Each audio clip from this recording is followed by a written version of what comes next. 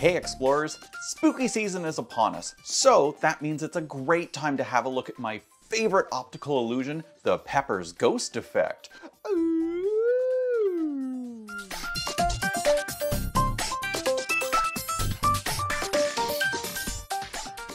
The Pepper's Ghost effect has been dazzling audiences for over 100 years. It was created around 1862 by inventor and engineer Henry Dirks, as well as chemist John Henry Peppers, from whom it gets its name. The effect is simple, which makes it very elegant and really versatile. Light from a subject hits a translucent yet reflective surface and bounces at a 45-degree angle towards the eyes of the audience. This allows you to hang a translucent sheet or plexiglass in front of any kind of backdrop and then project upon it a ghostly image. There are so many ways to make this illusion work. You might just have to look around your house, find what you have, and get a little inventive to make your illusion.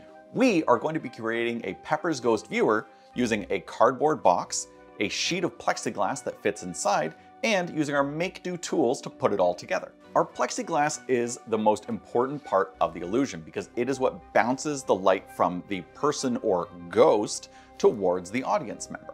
First step is to use my make-do safe saw, and I'm just going to take off the flaps of the cardboard box.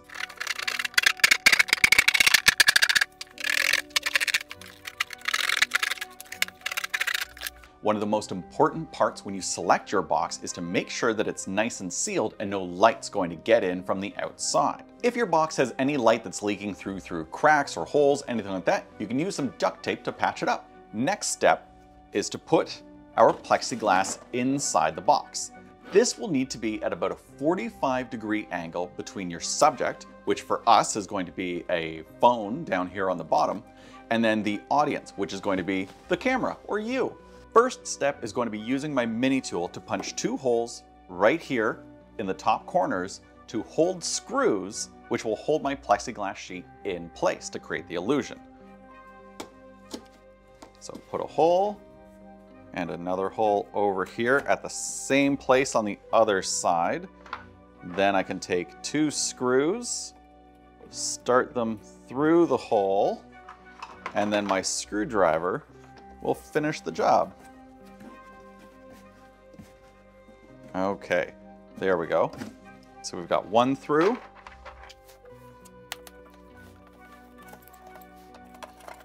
And now we've got 2 through. Our box is ready to go. So now we can take our translucent sheet, slide it over top of our screws, and rest it inside of the box.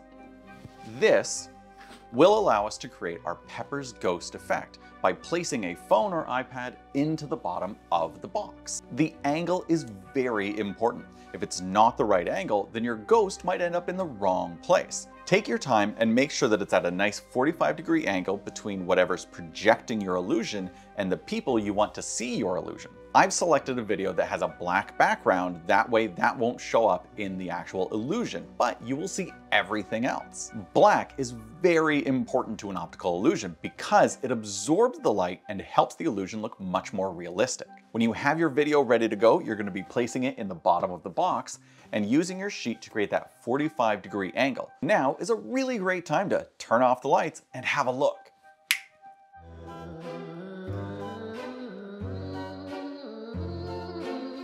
You can use any video or image you like, maybe a ghost, a wizard, or even a silly dancing robot. We love these ones of Walter.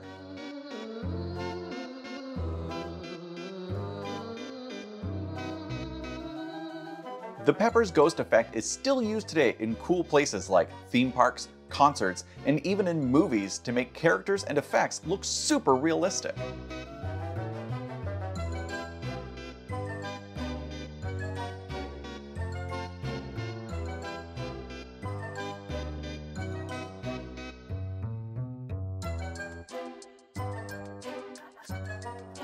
There you go, explorers, your very own Pepper's Ghost viewer. And just in time to amaze all your friends with this spooktacular illusion.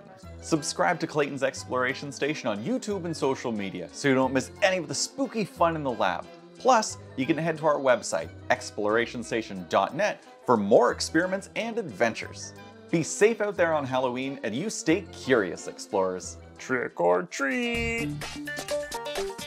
Clayton's Exploration Station.